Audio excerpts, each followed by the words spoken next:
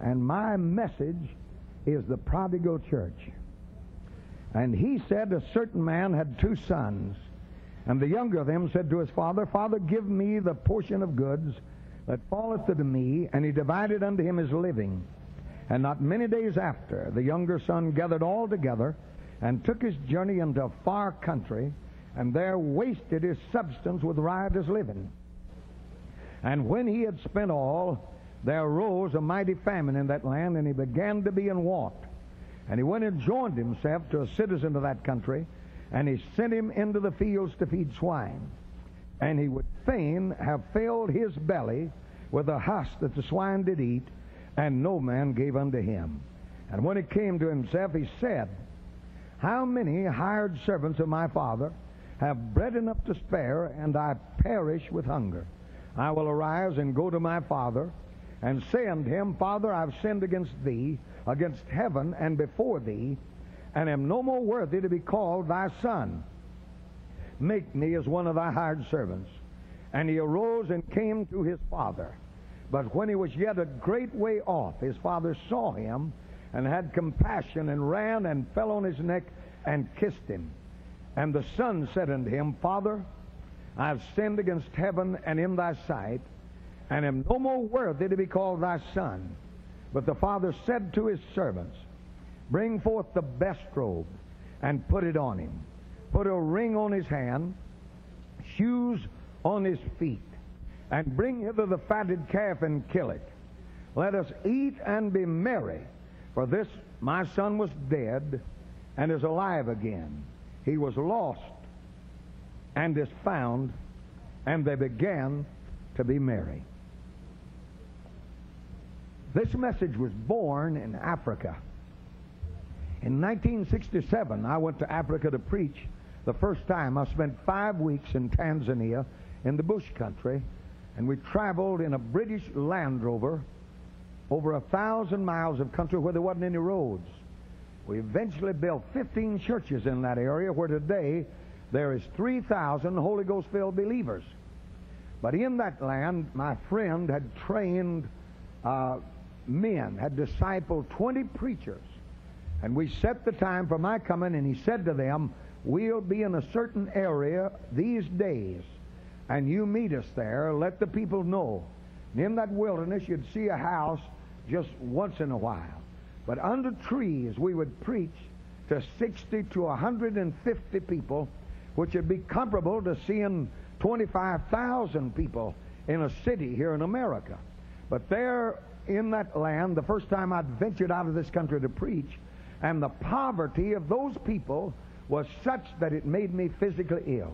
I had so much, and they had nothing. 8 out of 10 of the babies died before they got to be 3 years old. The average age was 29 years old. They never had a decent meal.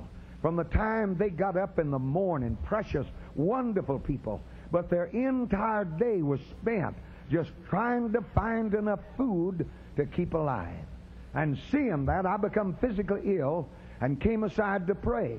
And while I was there praying, God dealt with my heart and said, there is nothing you can do about their poverty. There's 20 million of them. But he said, I wanted you to see it. And I said to him, why would you want me to see something that you say I can do nothing about? He said, because the poverty you see physically in these people is the poverty I see spiritually in my church, and you can do something about it. It was there on the side of that hill that this message was born, the Prodigal Church. And I think I can prove to you that he's not talking just about a Jewish boy that lost his way, but he's talking about a church. Every preacher that's ever preached this message says that the Father here is God. Isn't that right? They'll preach to you that the Father is God, but there the tale usually goes in a different direction. But God had 2 sons. The Old Testament son, Israel, wandered to Babylon, and the New Testament son wandered to Rome. Amen. And here as we deal with this and look at this today, we'll discover that it's a church that God is dealing with, and that it's a church that must be corrected, And if we'll heal the church, we'll heal this land. No civilization ever failed until its church failed. The fountainhead of society is the church of the Lord Jesus Christ, and the condition of the world is only mirrored by the condition of the church. If the world is sick, it's because the church is sick.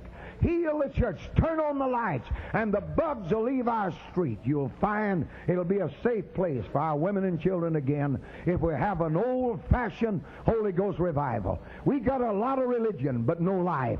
The Bible said in him was life, and that life was a light of men. It talks about evil men, that men love darkness rather than light. Isn't that right? Men love darkness rather than light. If you really turn the lights on, then the bugs leave the streets. It'll become a safe place for our children and our women. But the church must be dealt with. He said in 1 Peter 4:17 that judgment must first begin where? At the house of God. Correct the head, and it'll eventually work out to the feet, where everything else will be all right.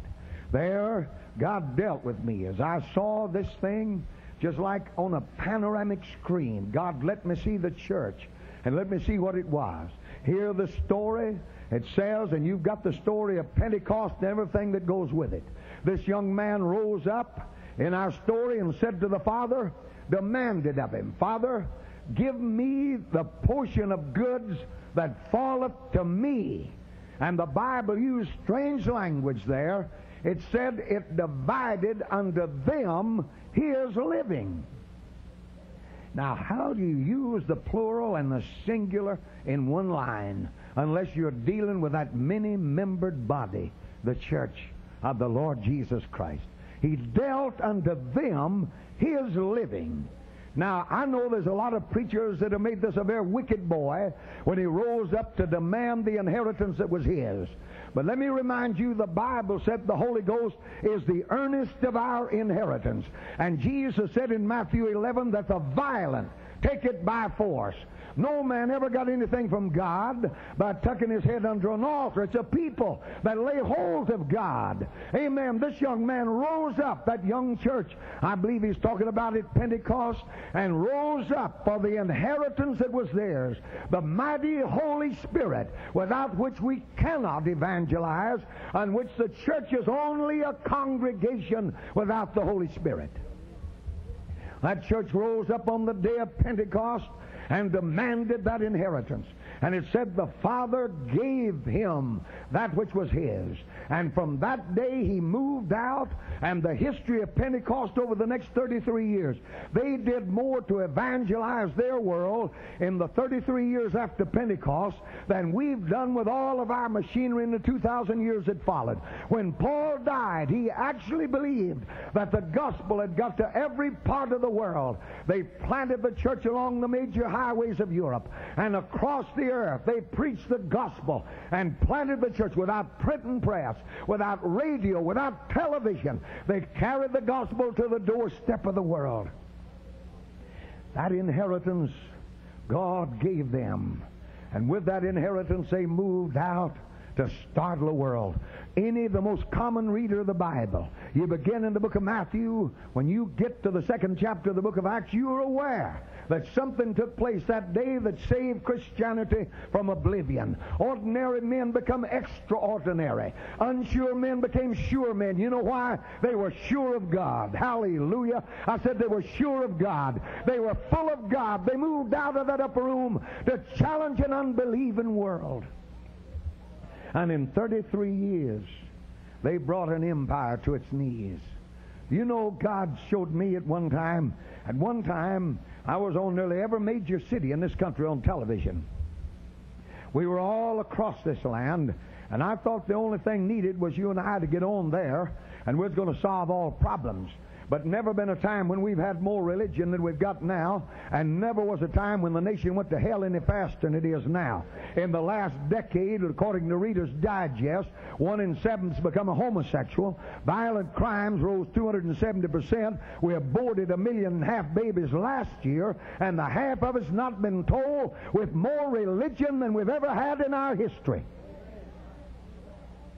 You know, God said to me, son, I've never had any trouble getting it out. It's getting it in. It's been my problem. find me a vessel I can put it in, he'll get it out. When that wind blew through the upper room on the day of Pentecost, the Bible said there was somebody outside that upper room from every nation under heaven. God made the arrangements to take it somewhere, and I promise you, if we'll let him fill us like he wants to fill us, God will see that it gets where it ought to go. Because I can tell you this right now, if the Holy Ghost could come to this camp meeting like he really wants to come, ABC, CBS, and NBC would be out here to see what's going on. Well, hallelujah. That young church rose up and demanded its inheritance. And the Bible said God gave it to them and it spread out across that world with the gospel, raising the dead, healing the sick, casting out devils, bringing an empire to its knees. But in 30 years from Pentecost, Jude is writing, for God to give the faith that was once delivered to the saints.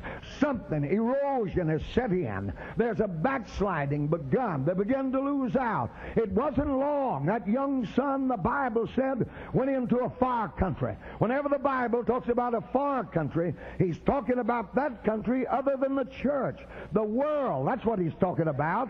And that young church moved into the world with a gospel that stirred men for God.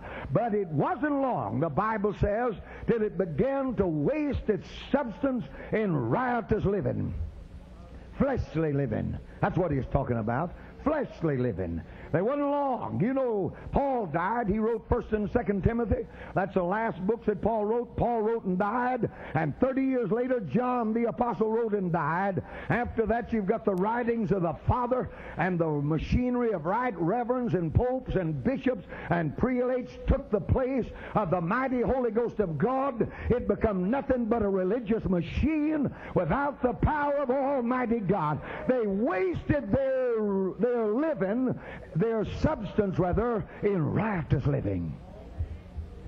That young son, that young church that once such a vigorous thing now has been reduced to poverty. There's no picture of the church on earth like the Samson in the Bible. There you've got that man of God. What is to be like him?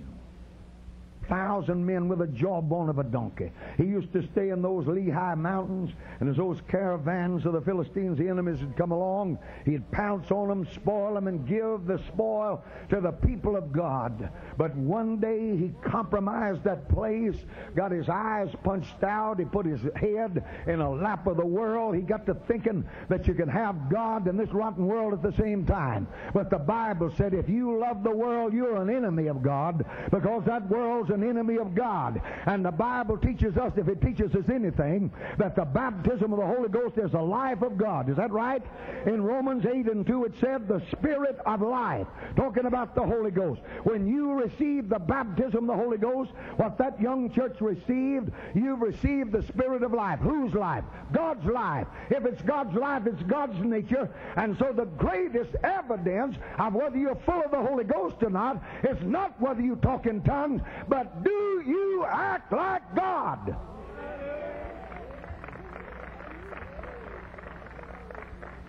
If it's the nature of God, if it's the life of God, it's the nature of God.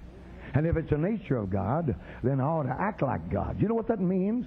I ought to weep over what God weeps over, and I ought to shout over what God shouts over, and I ought to be happy at what makes God happy. I ought to hate what God hates.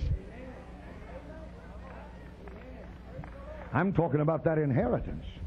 That young church moved out with that inheritance, but it wasn't long, the Bible said, until he began to waste it in flesh, began to try to scheme how to run the church instead of waiting on God. Every evidence in the Bible, it said they were in fastings often. You know what that meant? They were waiting before God to see which way that clouds are going. They're not trying to draw a plan up for God. They're trying to find the leadership of the Holy Spirit. They walk with God. They perform the works of God, and the world was startled by the actions of the church. But when they moved into a religious machine, they lost God. They wasted said there's substance in riotous living. Samson there began to compromise with the world, got his eyes punched out. He couldn't see anything. Did you ever see such a day as we see? I talk to people. I preach on television, the radio. Used to be on much more than now. I get letters all over. Amen. I don't see anything wrong with this. You know why? They punched the eyes out. Can't see sin at all. I mean, can't see sin at all. Why, we got a church live just like the world, entertain just like the world. They'll giggle the same thing the world giggles at. I'll tell you, if you pull the cover off the church, there's enough sin in there to make grown men vomit.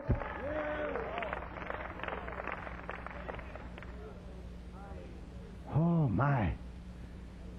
When you consider, here he is, his eyes punched out, him that used to armies were afraid of.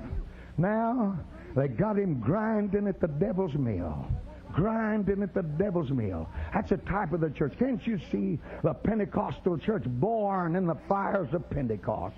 Hypocrites falling dead at her altars. Dead folks being raised to life. Blind folks to seeing. Thousands confessing. And the Bible said a world fear has come on it. I said fear has come on it. But now the eyes are out and it's grinding at the devil's mill. 1, 2 little songs, a sermonette, a offering, preaching tired and teaching sick. No wonder the young people are not there. They can sit at home and look at their watch and know when the mockingbird's going to sing, when the little sermonette's going to be given.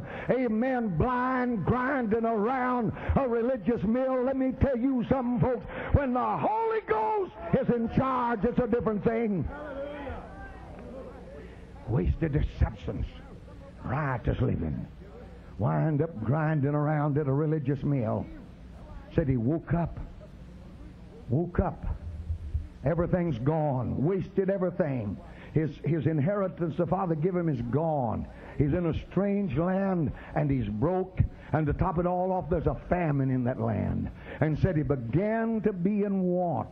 He began to be in want. There's nothing more sad on this earth than a church that once knew God that don't know God. There's nothing more tragic than to see a church that once blazed with the fire of God, but now's nothing but empty mockery of what God had him to be. That's what the prophet was saying on the top of Carmel. He said, let the God that answers by fire, let him be God. He's talking to a people that once knew God and all the power of rolling back waters of Red Sea, dumping out manna from heaven, water coming from a rock, kicking down walls of Jericho, raising people from the dead. He's talking to a people that knew him, but now it's nothing but a form of religion.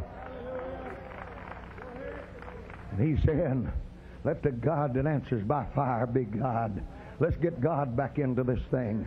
Amen. Let's get God. That's what he's saying. Oh my, nothing sadder than a church that's lost its way. The famine has come. Everything's lost. And the Bible says that young son, that church woke up. The Holy Ghost is gone. The devil's crowding him. Everything has been spent. And said he joined himself to a citizen of this world. This is the saddest part of the story. I wish I didn't have to tell it. I said, I wish I didn't have to tell it.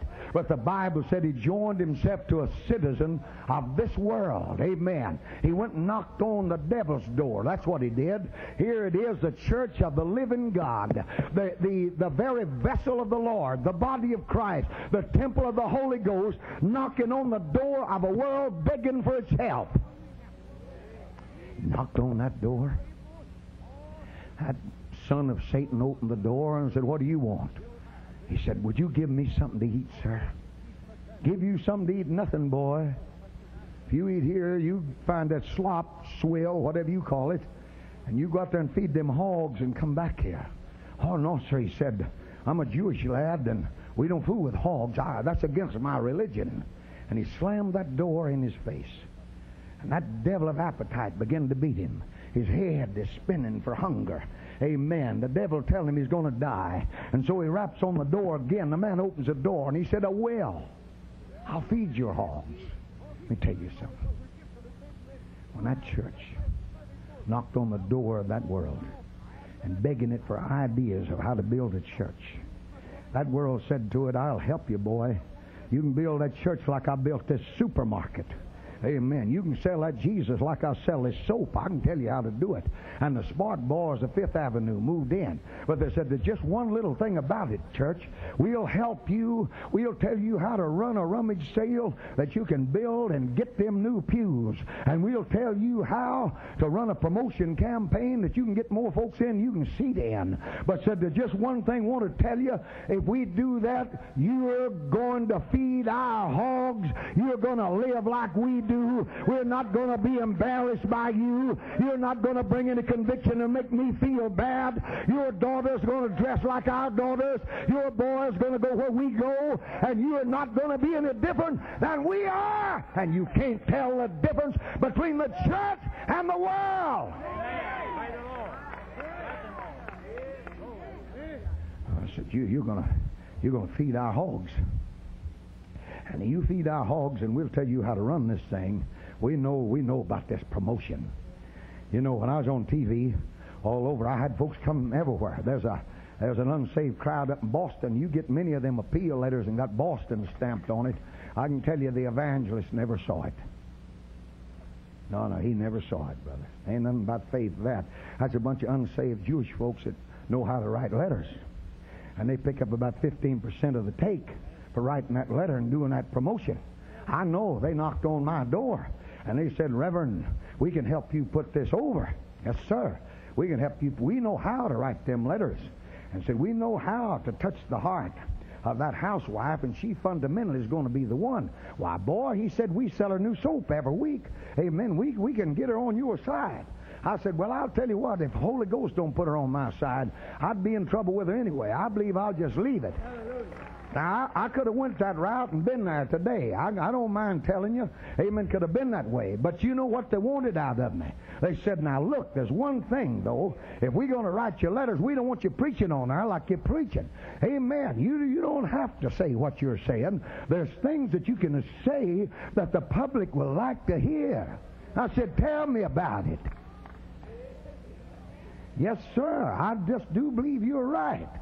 There's some things they don't want to hear, but there's some things they ought to hear. This young man knocked on the door. He said, you feed my hogs, boy. You quit living different than me. I know you don't eat swine, but you'll eat swine if you hang around here. I know there's certain places you don't like to go, but you'll go and I'll help you, and you'll find that I can do a better job for you anyway, the way you're doing it. And he said, but I want you to know you're going to live like we live. Now, I don't want to be embarrassed and feel bad about what I'm doing.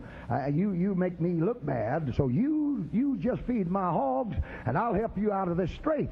Amen. That's what he said, and the church began to knock. Let me tell you, when we lost the Holy Ghost, when we lost the move of God's Spirit, instead of calling the church back to the altar to be refilled with the Holy Ghost, what did we do? We called a committee. Amen. We got a hold of business heads. Amen. How can we do this? How can we put the church over? I'll tell you how we can put the church over.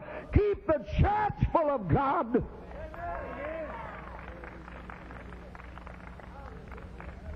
Boy, I'll feed you, but you feed my hogs. You go and feed my hogs. You know, I went to Beaumont. I began that church 25 years ago. I didn't know anybody there. I'd been an evangelist for 3 years. I had to leave a job to be an evangelist. Now, after 3 years, I got revival meetings in some of our biggest churches.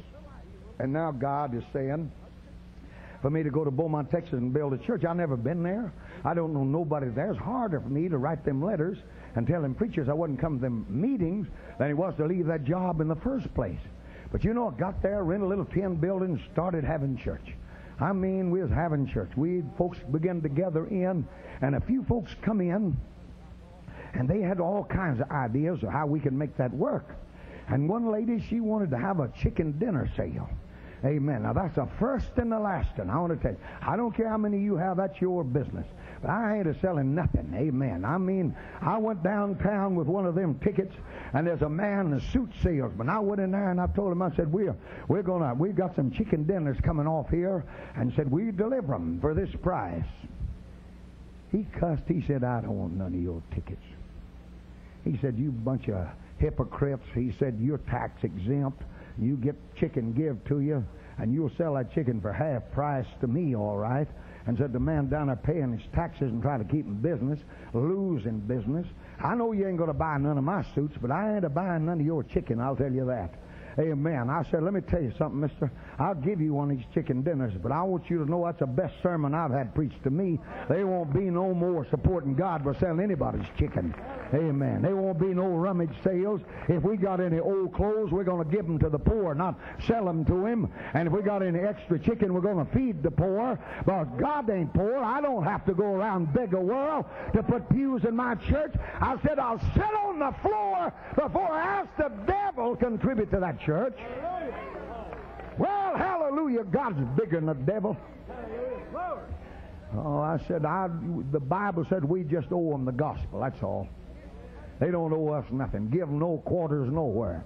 Amen. Give no quarters nowhere. Preach the gospel. I can remember a time when the church full of God, and they first started out, you know, we got this naked trend coming to America. Amen. You go into a place, young lady working there, dress halfway to her hips, and she'd try to pull it down. Anymore, they roll it up from the top. Amen. The less Holy Ghost there was around, the less restraint there was on anything. That's the reason they'll kill you for 4 bits half cash on the street. There's not anything to restrain them out there. The only Holy Ghost there is the Holy Ghost in the church. That's all. I know He's everywhere, but I'm talking about the ability to work, to save, to heal, to fill, to put restraint on the knife. It's the Holy Ghost that's in us. That young man, I can see that young church. You feed my hogs, boy, and I'll feed you. You'll do good here. You'll do good here, but do away them religious convictions. Nobody expects you to live like I don't hurt a thing, to drink a little liquor. Amen. Why, don't worry about that tobacco. Everybody does that. Why, the dance hall's a place that folks have a good time. Don't worry about it. Just go on and feed the hog, son, and you'll find plenty to eat at this table. The Bible said he got the slop, and he's out there in that hog pen, and the Bible said he would fain fill his belly with the husk of them hogs. Can't you see him there? Fine young man. Must have had a wonderful father. That old rotten piece of meat out of that slop can, and he's just about to put it in his mouth. My gracious alive. He's about to eat that slop. Amen. I've seen the church eat worse than that, folks. I said, I've watched the church eat worse than that.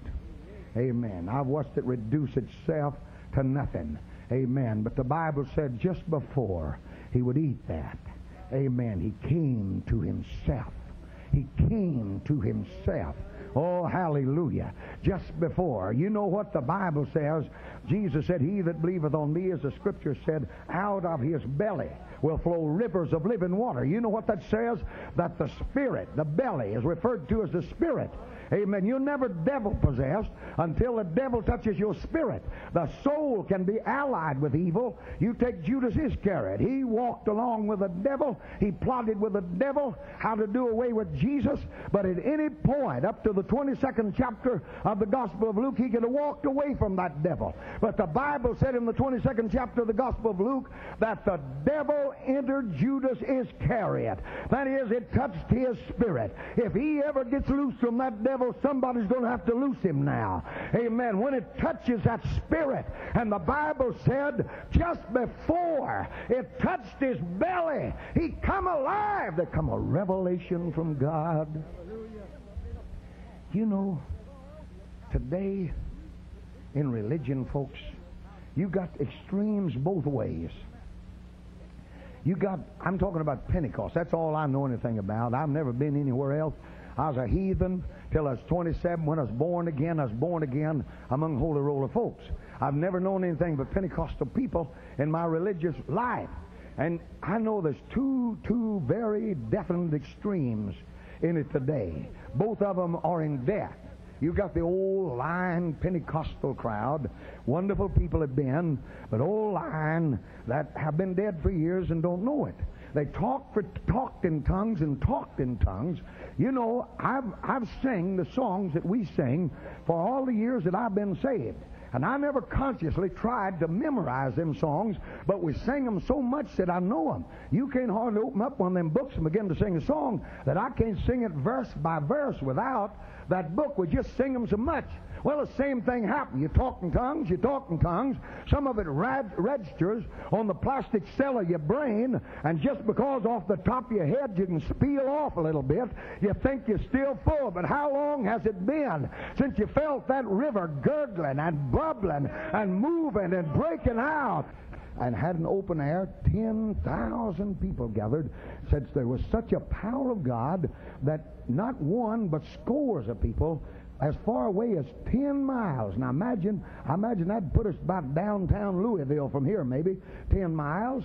But said 10 mile away, people would come out in the evenings just to walk around in the yard and would fall out like they had a heart attack, and they'd gather them up trying to get them to a hospital, think they're dying, and they'd come to screaming for mercy. The power of God's so strong that it reach out 10 mile away and people be slain by the power of God. And said in the middle of that meeting, 10,000 people present in 1922, when the Pentecostal revival that was born in 1906 in Azusa Street was right at its apex, he stood up and prophesied and said the present revival will die.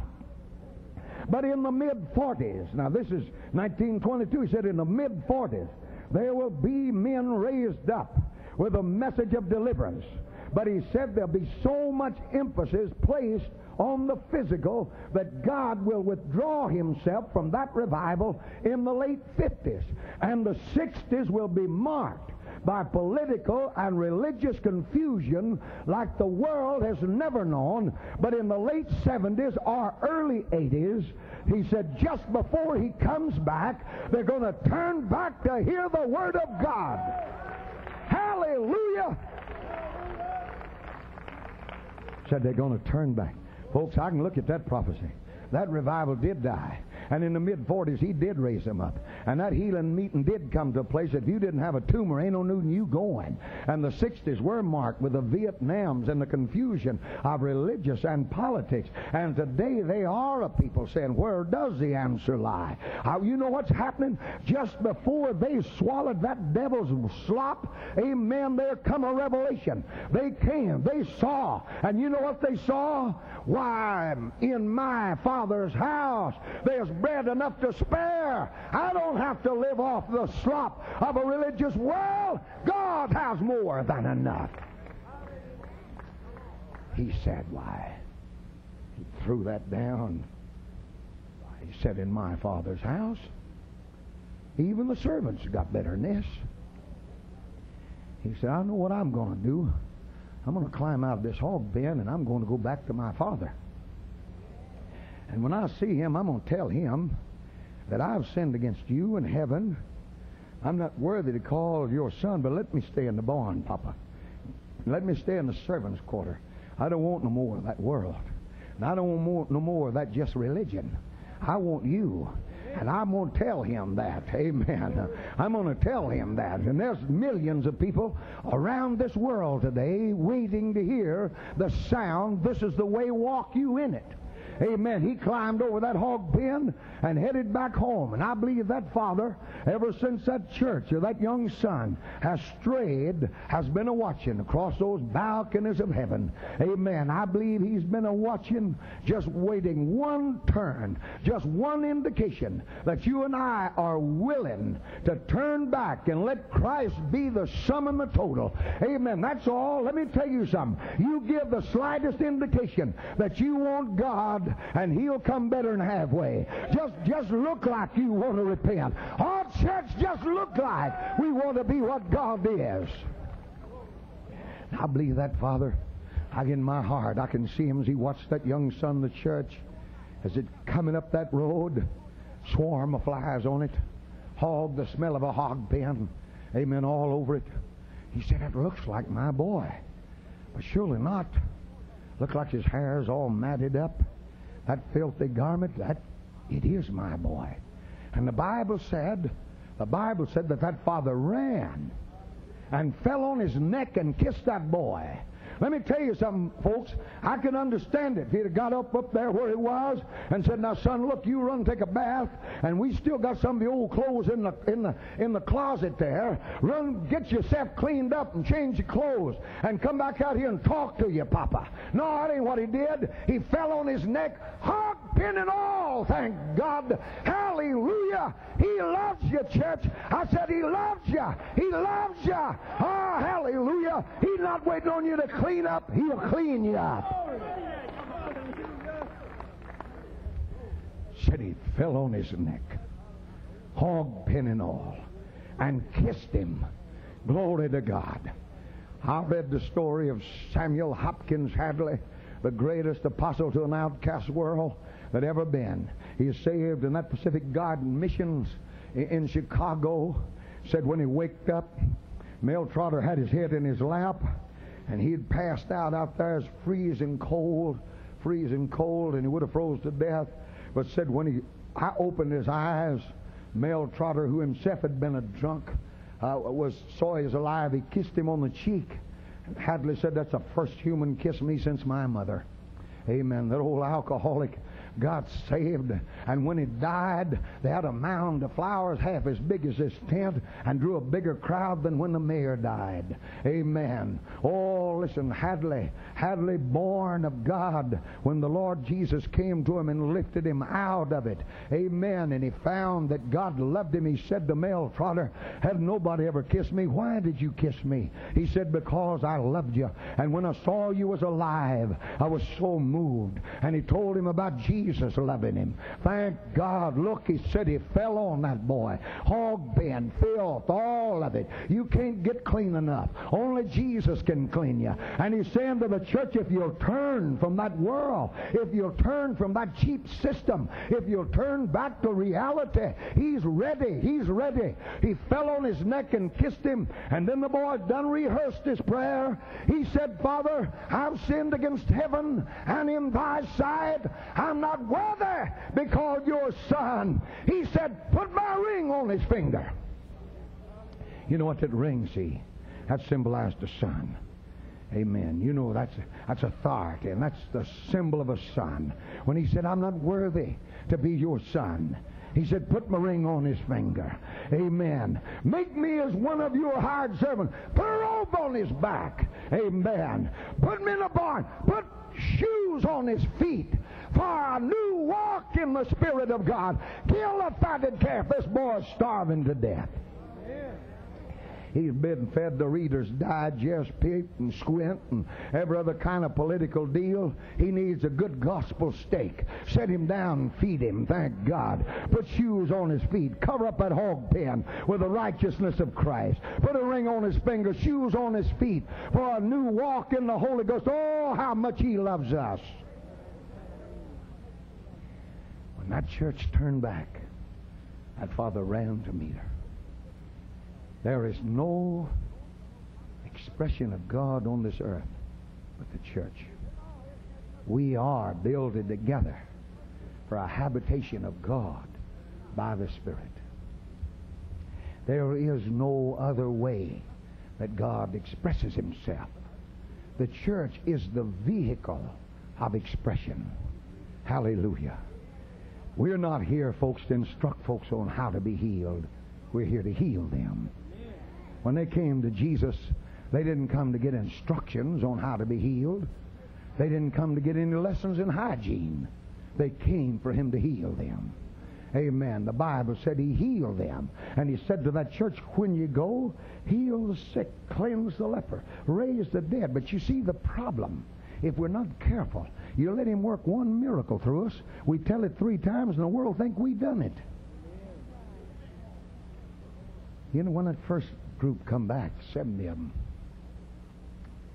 they said to him, Lord, devils are subject to us, while we've been casting them out right and left. You know what the first words he said to them were? I saw Satan fall as lightning. You know what he's saying? Boys, I'm seeing in you the same pride I saw in the devil. That cost him his place in heaven. Now, you don't rejoice about devils. They wasn't subject to you. They're subject to me. I'm in you, see. So you rejoice about having your name linked up with me, and as long as you keep it that way, them devils will be subject. But if you ever lose that, You won't handle devils no more. Because the devil's only subject to me. You see, you are the vehicle for me to live in. And when it ceases to be that, when the Holy Ghost is not there, when we're no longer the vessel of the Lord, then you and I, instead of going back to God, we begin to rap on the door of that world. And we barred its help. And you know and I know that 95% of what the church does, it could do if God died. That's right, if God died tomorrow, we'd still have church and carry on with religion for the most part. Be very little we do we couldn't do if there wasn't no God. We've got our own little do-it-yourself religion. I read one time in the 14th chapter of the book of Matthew where Jesus walked on that water. Those fellows, he had fed the multitude. And before he fed the multitude, the preacher said to him, send them away. They're going to faint. He said, no, give them something to eat. What's 200 pennyworth among that crowd? Set them down. Borrowed the boys' little lunch. Broke it up, fed that crowd, then did to the preachers what they want to do to the people. He sent them away. Yeah, he did to the preacher what they want to do to the people. Sent them away. They got in the boat, and the Bible said he went to pray, and they rowed all night. Never got away. There's a shore right there. They rowed all night. Got nowhere. The waves are tossing. Look like they're going to drown. They've tried every Sunday school contest, every little do-it-yourself, but nobody's a-coming. We get nowhere. They're in a row, and they're just about ready to give up. About ready to drop the oars in the boat and give up. And about that time, he come a-walking on them waters.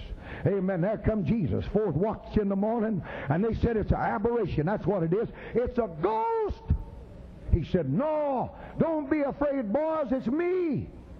And you know, I read that one time. I read it many times. But one time when I read it, the Holy Ghost said to me, you know what he's saying to them walking on that water?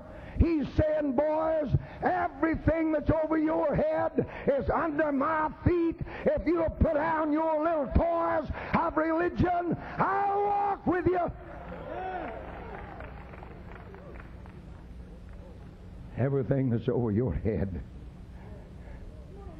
is under my feet. I can handle it.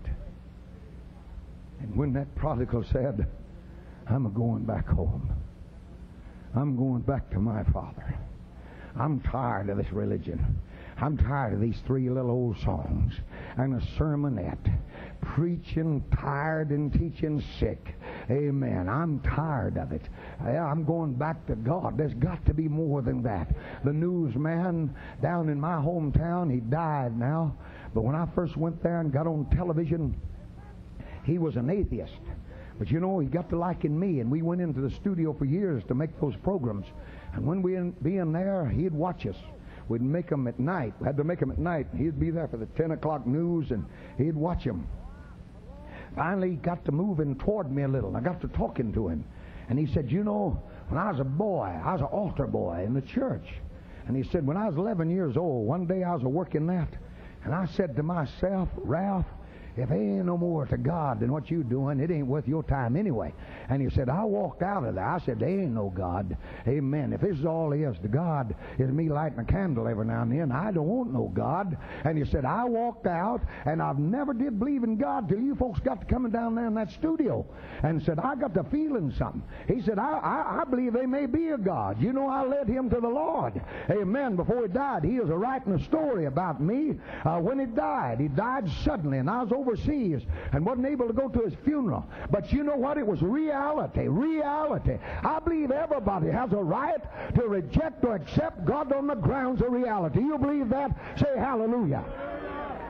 I believe everybody. When God said to the prophet Elijah, you go anoint that boy Elisha to be prophet in your room. He's plowing with 12 yoke of oxen. He's plowing that corn, and the old man come through the fence behind him, walked up past that mantle over him. Oh my, it went up and down, and he dropped the plow lines. And he said to the old man, let me go tell mom and dad goodbye. I'm a-going with you. And the old man said, what have I got to do with you, boy? Amen. He's going to give him every opportunity to turn back.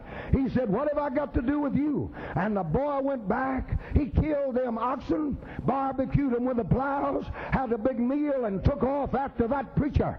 8 years, Edgar Bethany said he followed him. 8 years. Finally, on the far side of Jordan, the old man said, what do you want out of me, boy? He said, I want a double portion of what I felt 8 years ago. Reality. Reality. He said, I want a double portion. What I felt back in that cotton patch.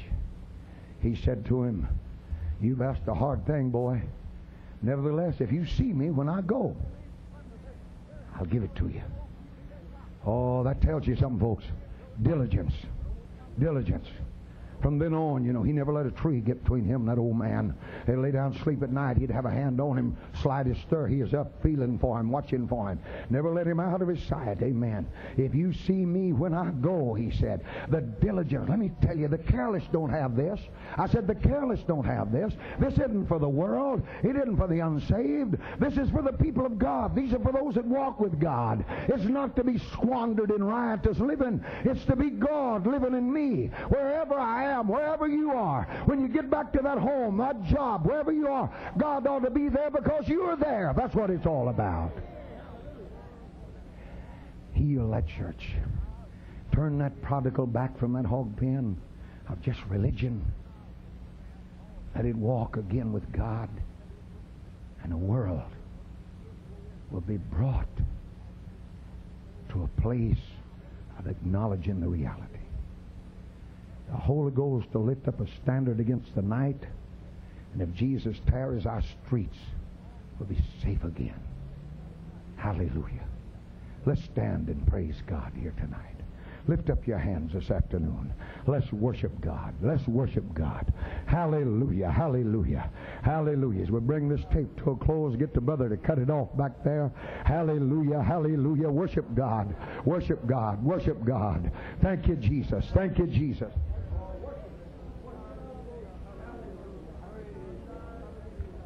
Glory to God. Glory to Him.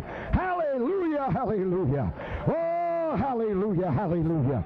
Thank you, Lord. Thank you, Lord. Thank you, thank you, thank you, Jesus. Oh, glory, glory. Glory, glory, glory, glory, glory. Hallelujah, hallelujah.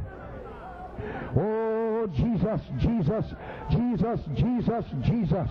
Hallelujah, hallelujah, hallelujah. Hallelujah, hallelujah. Blessed be the name of the Lord. Glory to God.